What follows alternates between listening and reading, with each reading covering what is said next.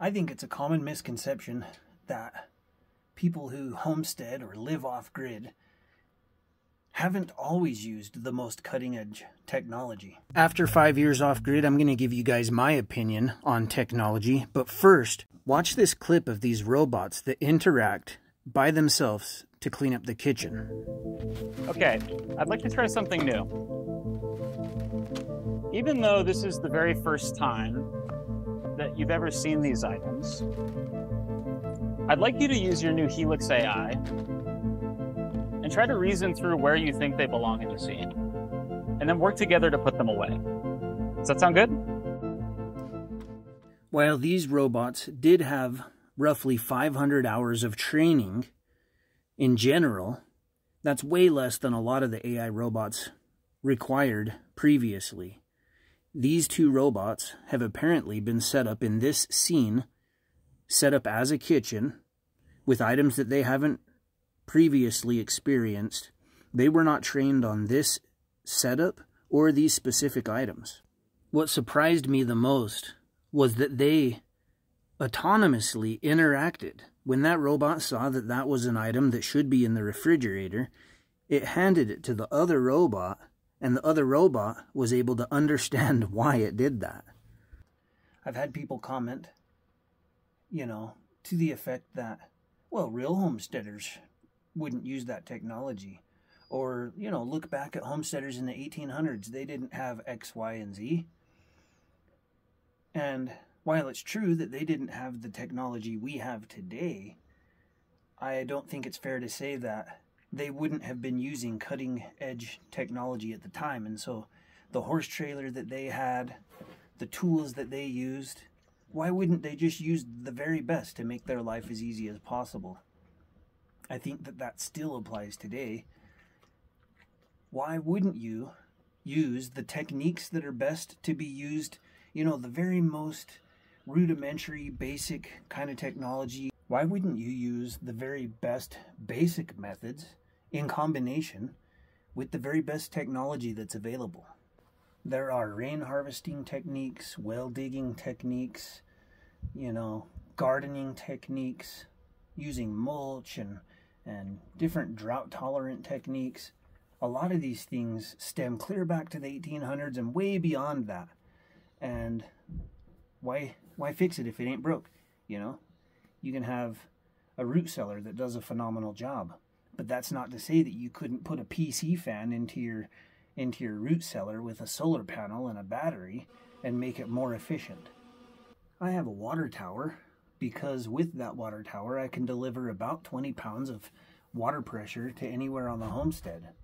That's pretty rudimentary technology nonetheless, but technology they had clear back in the 1800s and way before that. And my sunken greenhouse, even the fact that it's a geothermal, you could have done that a long time ago. I do have a PC fan connected to it.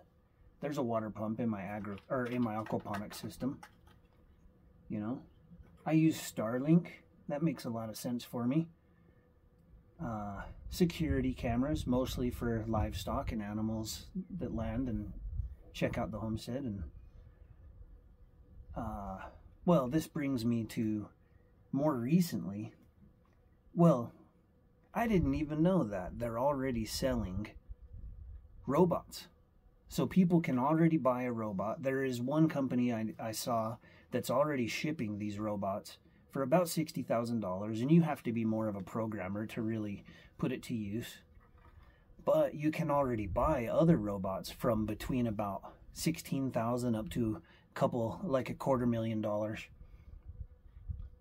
And all of these robots, even the cheapest one, can do quite a bit of stuff around your home. There's one robot around $16,000 that they show, and it walks around, and it can actually kind of carry a jog. And then for around 90 grand, I think figure 2 is what it was, the one that looked like the most advanced one to me. They had two robots. They said, hey, organize this kitchen. The robots had never been in that kitchen, apparently. Never had done this chore, apparently. And he just said, hey, clean up the kitchen, and walked away. And immediately they fired up and started putting, there were some items on the counter. One robot opened the fridge and started putting refrigerator items into the fridge where they should go.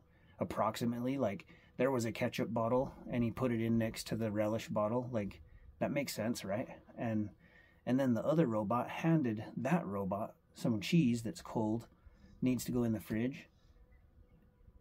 I never seen that before. That I was almost like, my jaw dropped kind of, because I'm just like, wow, look at where these are at.